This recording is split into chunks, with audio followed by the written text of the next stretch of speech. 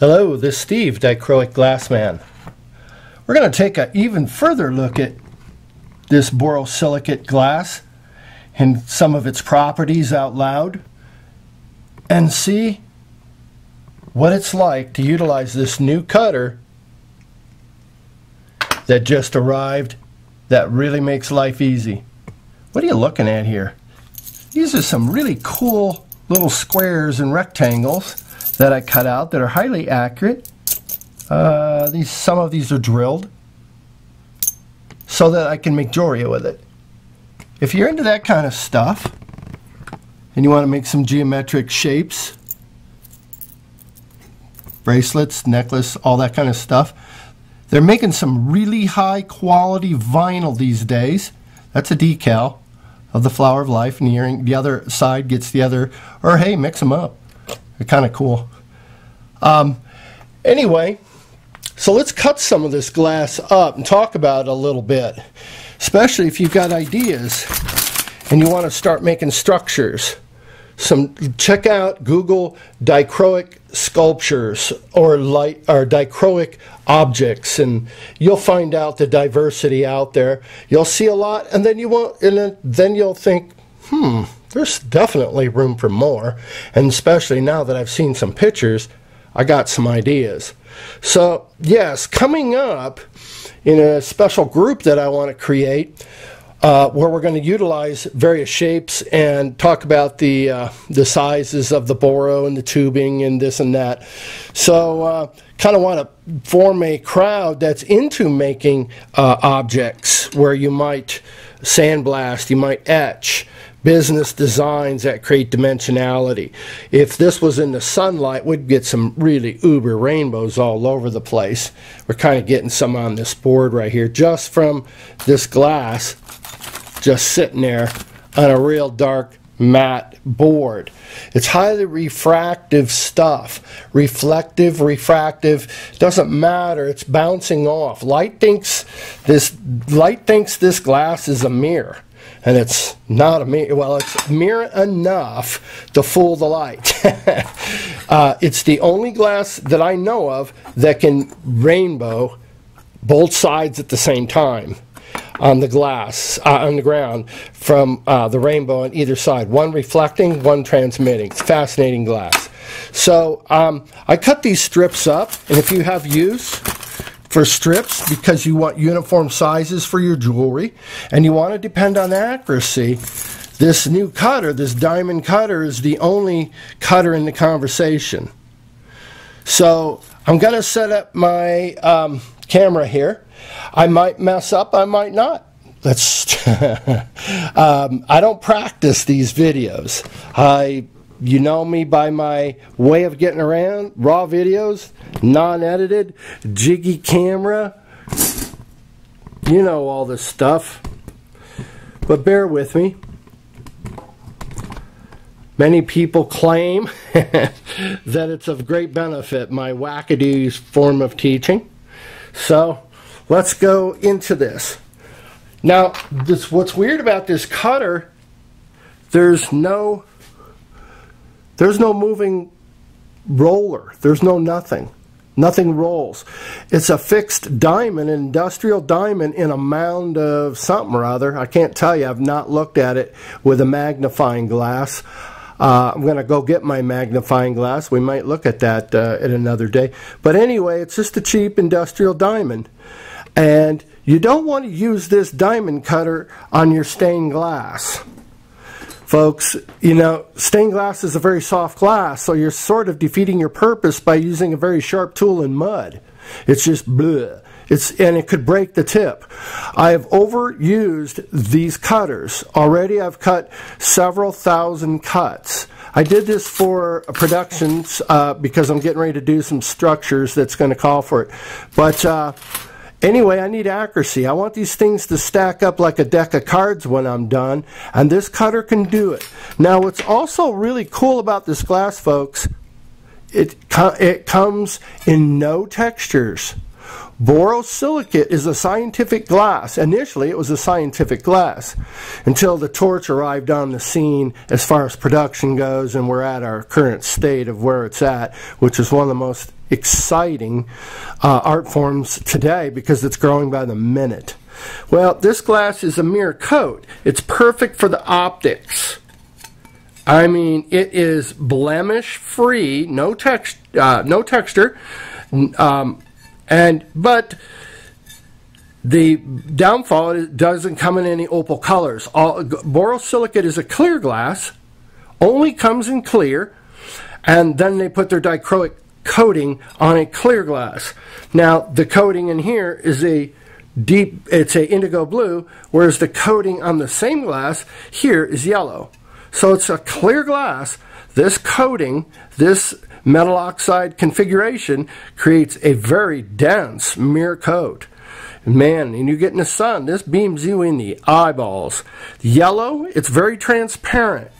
It's very important that in your collection, in your building and stuff, these structures, that you have the two basic colors you want to have on hand so that your deeper colors come through is yellow and cyan. This video is not about the diversity of colors, it's just about the generality of the boro. But this is yellow, which seems like a pretty blah color.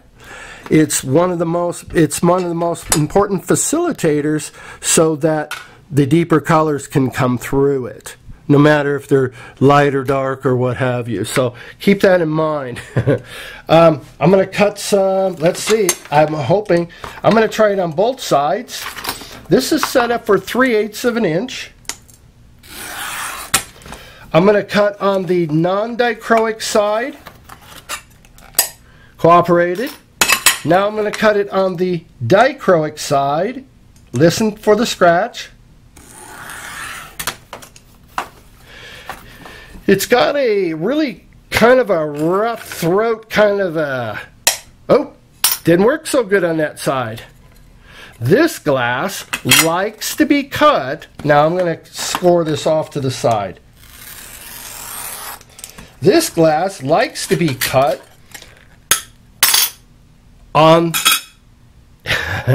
the answer is the side it wants you to cut it on.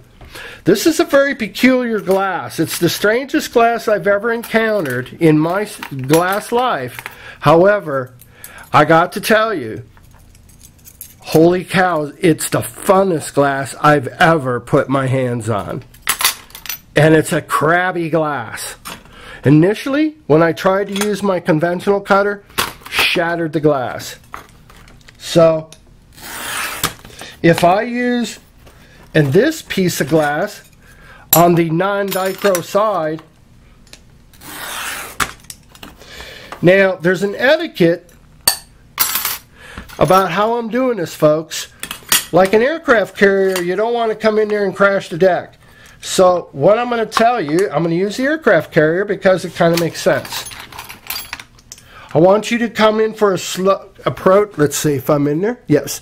You want to approach the field slowly and set it down. Follow through. That's how you don't even need pliers, and this is 1/16, oh, 5/16. That's crazy. I can't cut stained glass. And stained glass, let's see, we'll get that crappy one out of there. That's the only crappy one. Okay. And stained glass, I can't cut. That's sweet. You can see the accuracy. This is crazy accurate. So having that kind of ability of accuracy, and then if you have a flat disc grinder or even wet dry sandpaper, folks, you can rub it around in wet dry sandpaper, a piece of glass. You'd be really a patient person. You'd want to go mechanize soon. But literally, you can go to a True Value hardware store and buy wet dry sandpaper. Ask the person behind the counter, the helper there, and it looks black. And it's very smooth, and you're literally going to put a teaspoon of water on the sandpaper, and you're going to rub your glass around in it, and it will grind your glass adequately. And it's very surprising for $2 a sheet. Check that out. So we've already proven at 3/16 of an inch, holy cow, I got crazy accuracy. Now this next cut, you already know what's going to happen.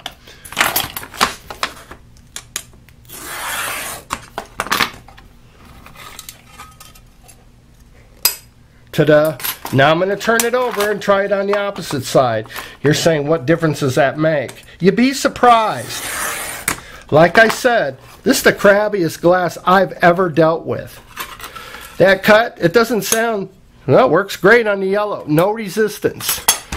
Some dichroic, these colors, sometimes have a degree of being cooperative or non-cooperative based on the metal oxides. It's a very funny thing. Most people don't cut dichro on the dichroic side. When you're fusing glass, you're cutting it on the opposite side. Dichro is generally always coated on the textured side of the glass, and that's the side you don't cut. So in this glass, not a lot of folks have messed with optical quality dichro. It has different tendencies than the conventional stained glass wisdom that you and I have been accustomed to. This glass is a different animal. Remember the coefficient of 33, the low number means hardness scale. Stained glass is up in the 80s and the 90 range. So this glass here is 3 times stronger. Now let's do something here that's kind of cool. Remember, this cutter head does not move. So if you think you're going to buy this cutter to make your stained glass, again, you're going to break it immediately, because the textures that are on the back of a stained glass, like in CD, one of those holes and you break the diamond tip off. It's that easy. This is as smooth as silk, so therefore you don't have any resistance and drag that a clear texture will, because it's a soft glass, give to you. So it's very important that you keep in mind, do not buy this to make your stained glass world any better. Now, this is designed only for straights. I'm going to utilize it, and I'm going to, the distance between the tip and the butt, the back end, is about 1/8 of an inch. So I drew with my magic marker